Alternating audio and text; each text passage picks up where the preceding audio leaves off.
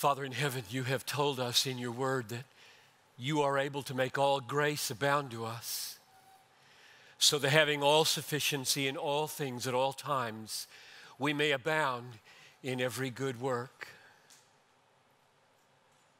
And so we're trusting you for the good works of this evening, both in the delivery of the word, the receiving of the word, and the acting on the word. And I'm asking you, Father, that you would call out from the thousands who are among us in this event, call out 1,000 people to go to the unreached peoples of the world with the best news in all the world. So come. You told us to pray to the Lord of the harvest that you would send forth laborers, and that's what we are doing and acting on it. I ask this in Jesus' mighty name. Amen. Last week, perhaps others of you, along with me, watched an interview with the brother of two of the men who were beheaded among the 21 in Libya, Egyptian Christians. And this interview was being held on Sat 7, an Arabic Christian broadcast network. And I want to read you just an excerpt from what the brother of two of the slain said. I am proud of them. They make me walk, raising my head up in pride. ISIS helped us strengthen our faith. I thank ISIS that they didn't cut the audio so we could hear them. Believe me when I tell you that the people here are happy and congratulating one another. 36 hours later, the Egyptian Bible Society had printed a tract, a little brochure called Two Rows by the Sea. You can picture them, an orange row and a black row. And when I checked last, 1.7 million of those had been distributed. This is the largest Bible effort distribution, I think, in the history of Egypt, flowing out from the loss of those 21 believers. So that's what it means to be undaunted by the darkness. Hooded killers cut off the heads of 21 Christians for being Christians. And the response? Families say, ISIS have helped us strengthen our faith, and the Bible Society prints 2 million tracts. If you've been watching on the social media in the last weeks, we've been posting these little 2-minute videos of what our anticipation and hope is for this event. Every one of those little videos begins with a black screen with these words on it. I love these words. Cross exists to mobilize students for the most dangerous and loving cause in the universe, rescuing people from eternal suffering and bringing them into everlasting joy of friendship with Jesus. I love those words. They capture it so well. So we are about students or people in around about that age range. We are about risk in view of the increasingly obvious dangers. We are about love for people who have no access to the best news in all the world. And we are about rescuing people from eternal suffering. And we are about bringing people in to everlasting joy in friendship with Jesus, the best kind of joy that there is in the universe, because it's joy connected with the Creator and the Sustainer and the Redeemer of the world. That's who we are. That's what we're about. There isn't any greater cause or any greater calling in the world. There are other callings, and there are other great causes and great callings. We didn't plan it this way, but God did. That February 27 would be the Speak Out for those in slavery, the End It movement. We didn't plan this. God did. What's that about? What's that providential juxtaposition of a cross event bent on bringing people out of eternal ruin into everlasting joy with Jesus, and the End It movement bringing people out of slavery of every kind on the planet into wholeness of life? What does that mean? It is the most happy juxtaposition. This coalition of, you can go on, just type it into Google, End It, and find out who the partners are. They exist to bring awareness, prevention, rescue, restoration to 27 million people trapped in slavery. This is a great cause. There are other great causes, other great callings. Every life lived in love and justice for the rescuing of people from any kind of suffering in the name of Jesus, with a view to it leading them into deliverance from eternal suffering, is a great life lived. If you gave yourself to this in the name of Jesus, you will have lived a great life.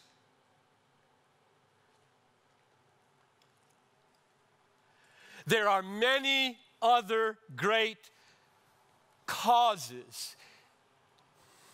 Christians are people who have died and have been raised with Christ. Our lives are hidden with Christ in God. We are people who live in this world and live in another world. We live in this age that is passing away, and we live in an age to come that will never end.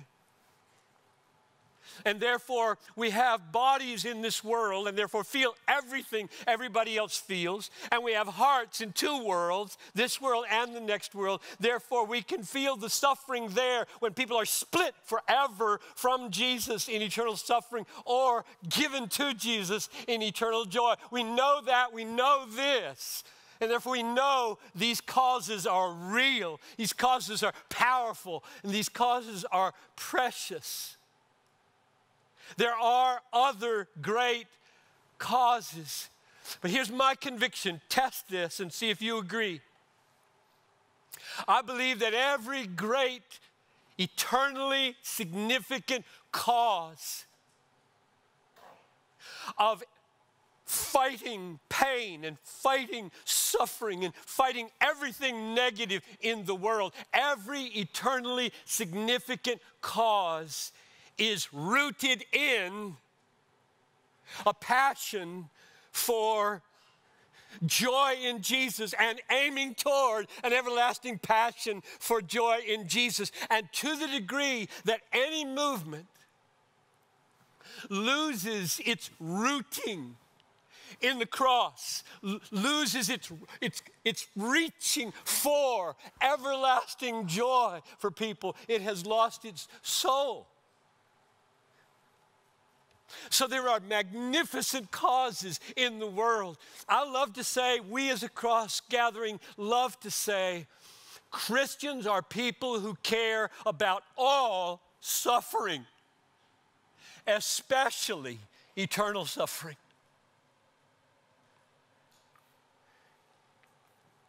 And therefore, if you live your life devoted to any effort to relieve people of suffering in a loving and just way, in the name of Jesus, in the hopes that it will direct people to the gospel where they will be rescued from eternal suffering and brought into everlasting joy and friendship with Jesus, you will have lived a great life, whatever the cause.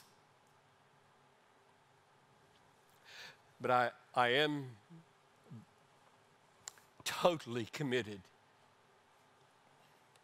to saying, I want to be a part of Cross because I am explicitly aiming to recruit people for risking their lives to take the message of Christ to the unreached peoples of the world. And here's one of the ways I think about it. I love this movement. Unashamedly do I lift this up before the thousands of us who are watching this.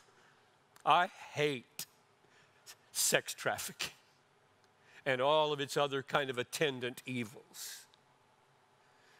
Now, I'm so thankful that thousands of people are pouring out their lives in all the ways of prevention and rescue and reparation. I am so thankful. But here's also what I know. There are massive Christian impulses driving this thing. Massive, glorious Christian impulses driving this thing.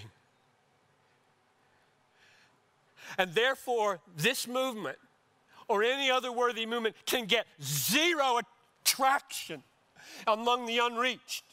Because there isn't any Christian impulse there. There isn't any Christian gospel there. There isn't any Christian teaching there. There isn't any Christian gospel there. There isn't any Christian hope there. There is no traction. Which means that I think about frontier missionary labors, frontier missions, as transporting the possibilities of every transformative movement imaginable. Transporting from one people where it's taken root to another people where it has no roots at all, the seedbed for hundreds and hundreds of wonderful things in this life and the next that can get no root there because there's no gospel impulse there, there's no gospel ground there, there's no presupposition at all for such things to take root in. And so I love serving every transformative movement by reaching the unreached peoples of the world where they can get no traction until the gospel gets there. My title is Undaunted by the Darkness, Invincible Joy for the Sake of the Nations. And we're already into it in this long introduction. Darkness. Colossians 1:13. He has delivered us from the domain of darkness and transferred us to the kingdom of his beloved Son. Apart from faith in Jesus, this world lies under darkness. Shrouded in darkness, the entire world. Ephesians 6:12, we do not wrestle against flesh and blood, but against rulers, against authorities. We do not wrestle against flesh and blood, but against rulers, against authorities, against the cosmic powers over this present darkness. So it doesn't matter how glitzy the Oscars are. It doesn't matter how extravagant the halftime at the Super Bowl is. It doesn't matter how bright and cheerful Apple stores are and Microsoft. Imitation, though it is. It doesn't matter. Those who have eyes to see, opened by the Holy Spirit, informed by the Scriptures, know darkness rests over everything apart from Jesus. Paul said, Christ gave himself for our sins to deliver us from this present evil age. John says, we know that the whole world lies under the power of the evil one. So when the title says, Undaunted by the Darkness, it's not a local thing, and it's not a recent thing. It's global, and it's since Adam and Eve fell.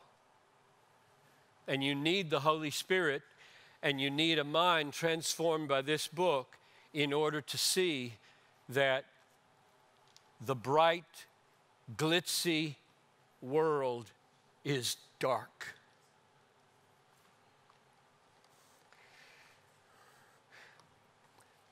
The meaning of the coming of Christ is that the Son of God came into the world, lived a perfect life, died for sinners in order to penetrate the darkness with light.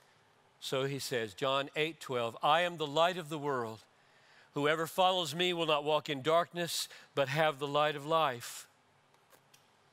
Christians are people whose blindness, inbred, native, firstborn blindness has been overcome, so that we see the light of the gospel of the glory of Christ, the image of God.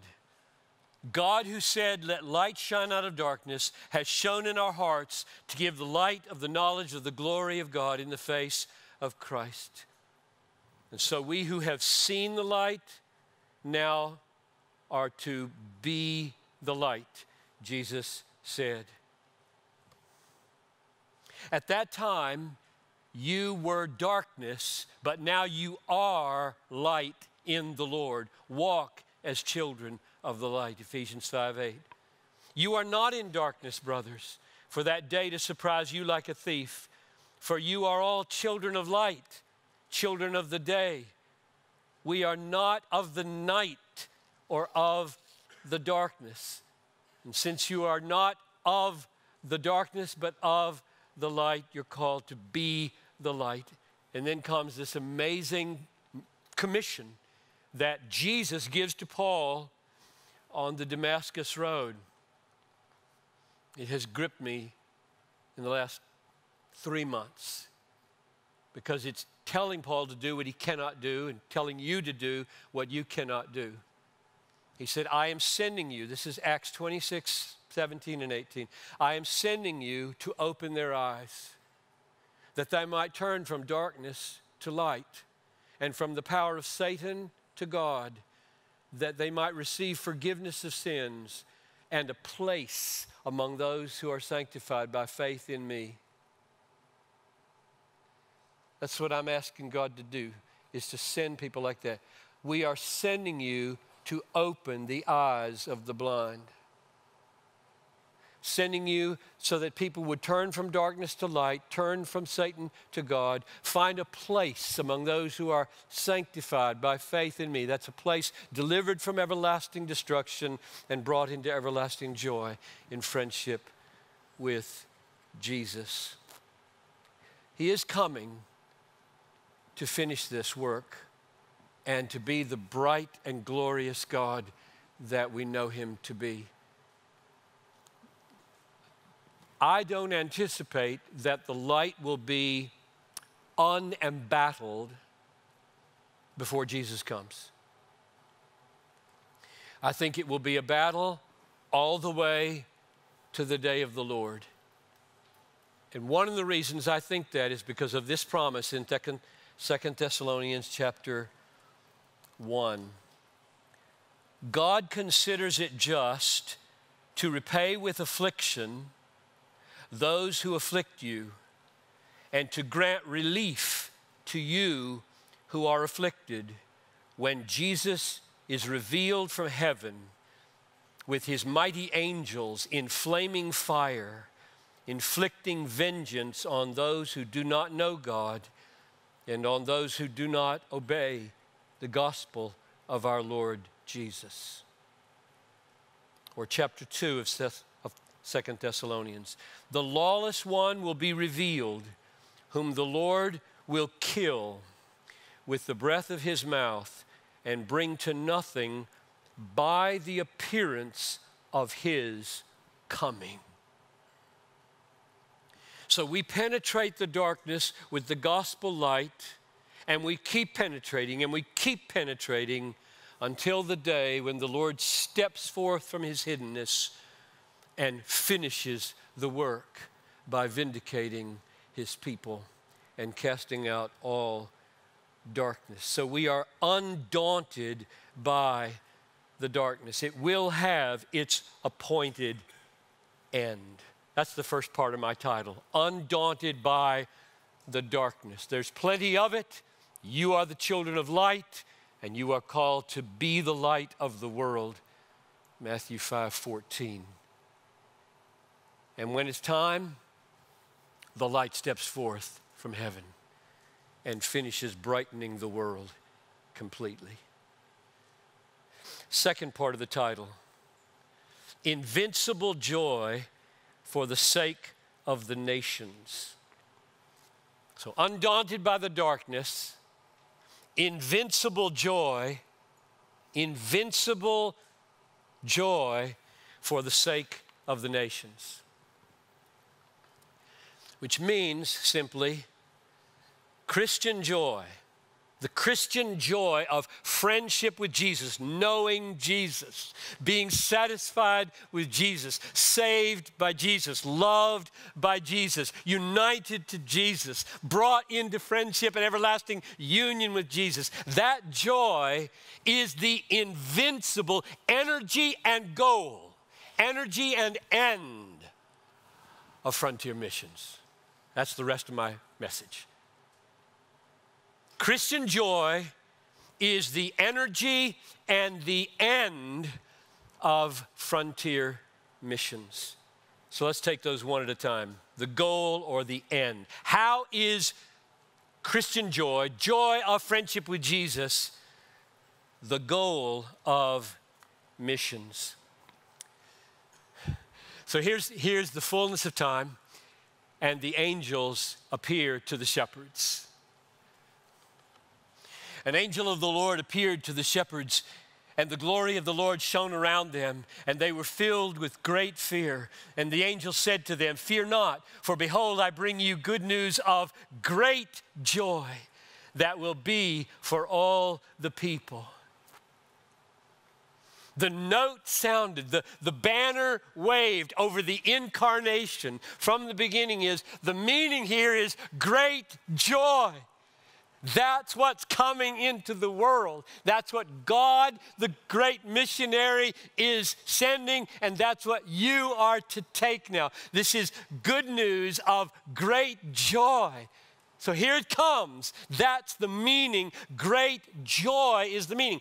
Then when Jesus comes into his ministry, opens his mouth, and for 3 years preaches and teaches, what does he say about his words? These things I have spoken to you, that my joy might be in you and your joy might be full. That's simply staggering. The joy of the Son of God becoming your joy. That's worth many hours of meditation and much life transformation. I have spoken these things to you. This exists so that the joy that the Son of God has had in the Father, infinitely so, forever and ever, might be the joy with which you enjoy God. You're not left to come up with joy on your own. You're not left to say, well, I grew up in a home where I wasn't very happy, so my capacities for emotional engagement with God are small.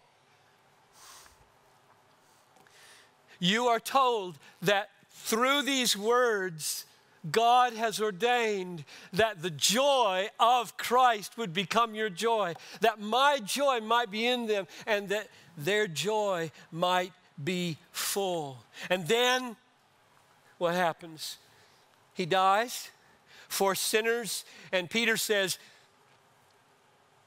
he suffered once the sins of the righteous for the unrighteous, that he might bring us to God. The psalmist puts it like this: I will go to God, my exceeding joy.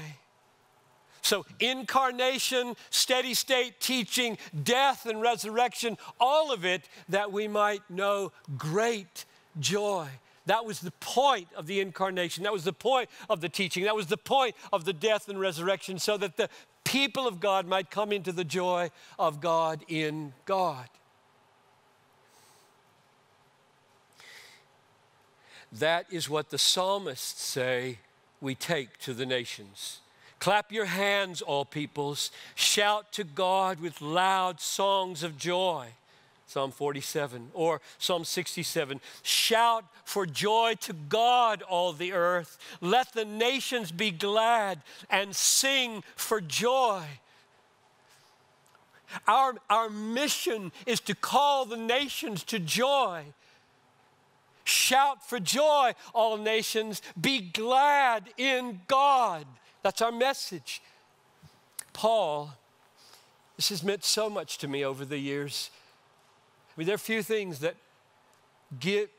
gave me a pastoral sense of significance than to believe what Paul said in these next two passages.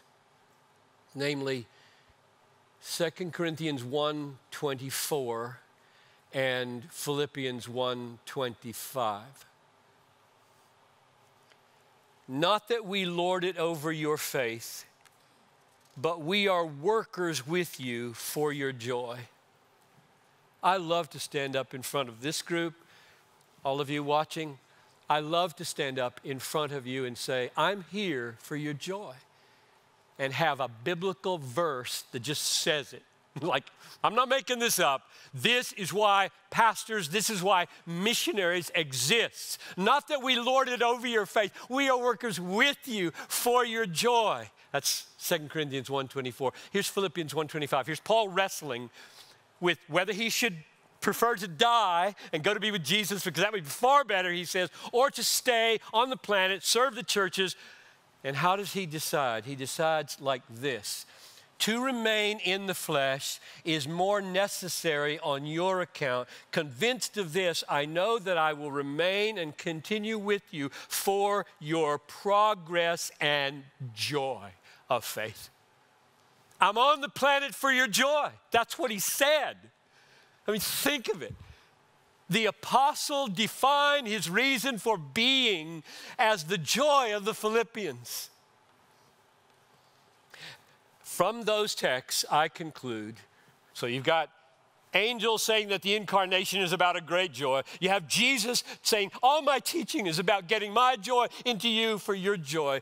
You have Peter saying he died in order to get us to God our exceeding joy. You have the psalmist saying, tell the nations to be glad in me. And you have Paul saying, I do all my work not to lord it over you, but that you might rejoice in the Lord. You have all that, from which I infer the first point of my second half of the title, namely, the goal of missions is joy. I mean, it's just Bible. It's joy. The joy we bring, ponder this with me. I was thinking with Kevin in the car about this to try to get a handle on it. The joy we bring to the nations is not only a longer joy than any joy they could have anywhere else, namely forever. In your presence is fullness of joy. At your right hand are pleasures for forevermore. They can't beat that in terms of duration. Can they beat it in terms of quality? Do we just offer them a longer joy? Or do we offer them a better joy? I think we offer them both a longer and a better. First, because the Bible says so. You have put more joy in my heart than they have when all their grain and wine abound, Psalm 4. But here's why I think that's true. You test this, because this is kind of fresh for me. I was just kind of thinking about it recently, asking myself, why? Why do I think it's better? I think it's better because our deepest and highest joys, and I think you could talk with your unbelieving friends about this, our deepest and highest joys are in persons, not things. You have to talk about that, because they say, whoa, I kind of like sex, I like pornography, I like drink, I like food, I like a lot of things. I get a lot of pleasure out of a lot of things. You say, yeah, me too, I get that. But what, 90% of the songs that have been sung in the last 100 years on the radio are love songs, right? Now, if you analyze love songs, wouldn't most all unbelievers and believers agree with each other that to the degree that a love song degenerates to singing about orgasm is losing something?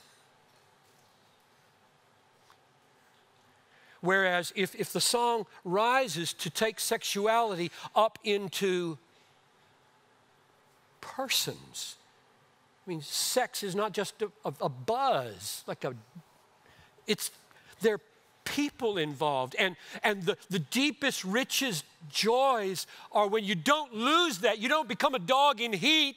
You become whole persons. And if you could get agreement on that our deepest, our best joys in life have to do with the beauty and the glory and the quality of persons and relationship with persons and friendships and marriages and love affairs and people, then couldn't we commend, and God is the best person of all. And then you could spend hours telling him why. That's why I think we offer the best joy. I think human souls are made like God, and God's soul enjoyed the other persons of the Trinity forever, and our souls are made to find their highest joys in persons, and the greatest persons are the persons of the Trinity, and therefore we offer reconciliation with that God and coming into an everlasting friendship with Jesus. So my first point is on the second half, namely, it's the goal of missions. We offer them a better joy, and we offer them a longer joy. Now let's just turn for a few minutes to that last point about the energy. I said joy in Jesus, which I think now is better and longer than any joy anybody could have from anywhere else, is the invincible driving engine of the energy and the aim. And I've just talked about the aim. Now let's just end by talking about energy and power. And how does the joy, it rises and falls, that is in your Christian heart, how does the joy in your life energize and empower and sustain and get you to where God wants you to be? That's what we are closing with. I have spoken to you, Jesus said, that my joy may be in you and that your joy may be full. And I argue that that means the very joy that Jesus has ultimately in his Father, a person, the greatest person, and therefore the greatest joy between the two greatest people in the universe is in you. My joy may be in you and your joy may be full. And I think that's what the Holy Spirit gives us when he bears the fruit of joy. He reveals Christ. He is Christ. He's the Spirit of Christ in us, mediating to us the joy of Christ in the Father. And my question then is, what did that enable Christ to do?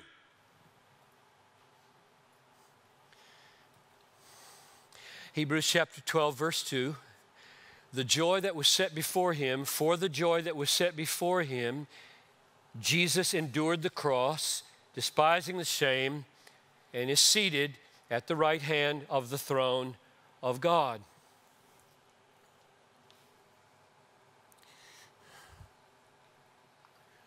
Here's what I think that means. Jesus in Gethsemane, on his way to Golgotha, on the cross, what prevented him from calling down 12 legions of angels on his enemies and kept him there was that he saw beyond the horrors of the torture, through the resurrection, to the unembattled, unqualified fullness of joy with his Father, surrounded by the redeemed. And that sight of joy streamed back into the present with mighty power to sustain him in his suffering. I think that's what he meant when he said, For the joy that was set before me, I endured the cross. It's not like I don't have any experience of that at all right now. I'm just gutting it out. I don't think so. I think seeing that is a taste of that. Seeing that, it streams back, which is exactly what I think he teaches that the Holy Spirit does for us in the same way from Romans 5:2. Let me read this to you. So here's Romans 5:2. We rejoice in hope. We rejoice in hope of the glory of God. So we're like Jesus. We have a joy set before us. We rejoice in hope. So out there is a glory. Out there is it's not going to be embattled by my sin anymore. It's not going to be embattled by enemies anymore. It would be uncompromised, undiluted joy in the glory of God forever. I see it and I hope in it. And now what? Now what effect does that have on me? And the next verse says, not only that, but we rejoice in our sufferings, knowing that the suffering produces endurance. The endurance produces character. The character produces hope. And the hope does not put us to shame because the love of God has been poured into our hearts through the Holy Spirit who's been given to us. So here's my paraphrase and my understanding of how that's working, just like it did for Jesus. We see the hope of the glory of God out there. It fills us with a sense of hope. Oh, that I could have that now. And that hope is a kind of channel by the Spirit by which that joy is flooding back into us, actually transforming sufferings into hope and joy. I mean, what else can it mean when he says, we rejoice in our sufferings? Present tense, not just out there beyond at the hope of the glory of God, but right now, that hope is flowing backwards into history, into my life, just like it did for Jesus. He endured the cross by that joy. I endure my sufferings by that joy. And I think the reason he says you can actually rejoice in them, that is, because of them, not just at the same time, because he talks about the effect that they have. And the effect that they have is to unite us more firmly and surely with the hope of glory. That's what he says. And therefore, the way it energizes, the way it sustains is that this glorious future that we have, where it won't be embattled anymore, is seen ever more clearly. And then it streams back and it gives us hope and it gives us joy even in our suffering. So James says, count it all joy, my brothers, when you meet various trials, for you know that the testing of your faith produces steadfastness. Oh, the need for steadfastness in missions, in any ministry. Steadfastness, perseverance, not just let's try it out and no, that didn't work, that was hard. Steadfastness. Count it all joy when you meet various trials, for the testing of your faith produces steadfastness, and that should bring joy, because steadfastness bears witness that you are real. Blessed are you when others revile you and persecute you, utter all kinds of evil against you falsely. Rejoice and be glad, for your reward is great in heaven. Undaunted hope. Treasure in heaven when you face suffering. Hebrews 10:34. This is a picture of what happens when that joy is working in your life.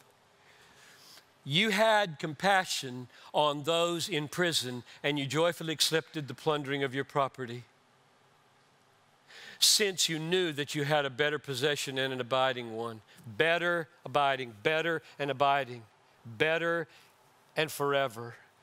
And that knowledge, that future hope, that hope of that glorious treasure of better and abiding streams back into the present, and they're able to rejoice that their goods are being plundered because they have shown compassion to the prisoners. That's the power of joy in the life of the missionary. So I plead with you that you don't forget that you're taking joy to the nations. It's a wonderful thing. to be able to look an unbeliever in the face, Muslim, Hindu, Sikh, Buddhist, Jewish, agnostic, atheist, confused, religionist, animist, look every one of them right in the face and say, I exist for your joy.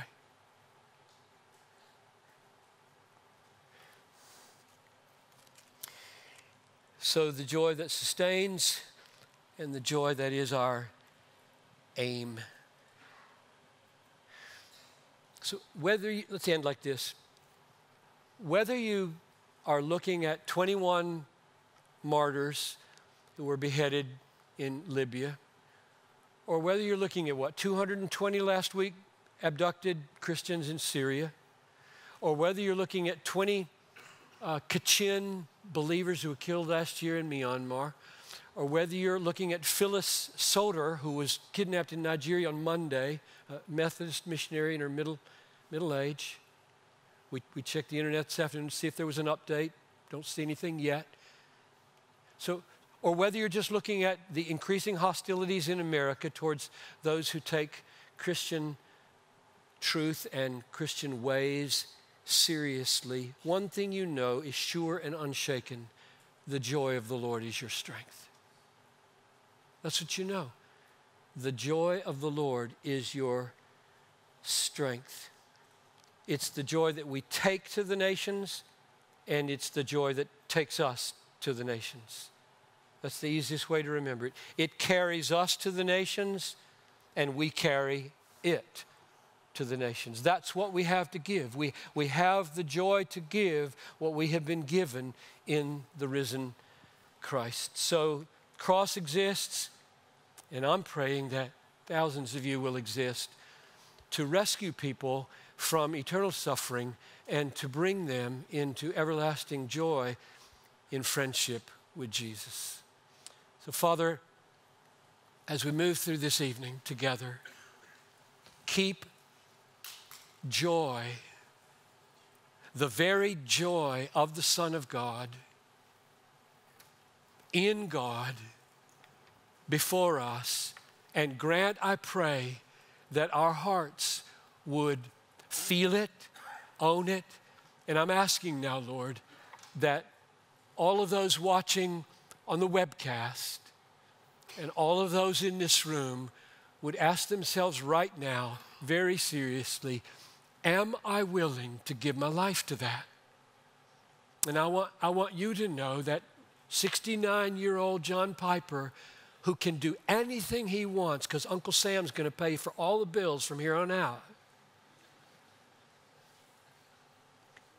should he go? I do mean that, Lord. I don't want to be grandstanding here. I want my wife to know this. I want these friends to know this. I am available.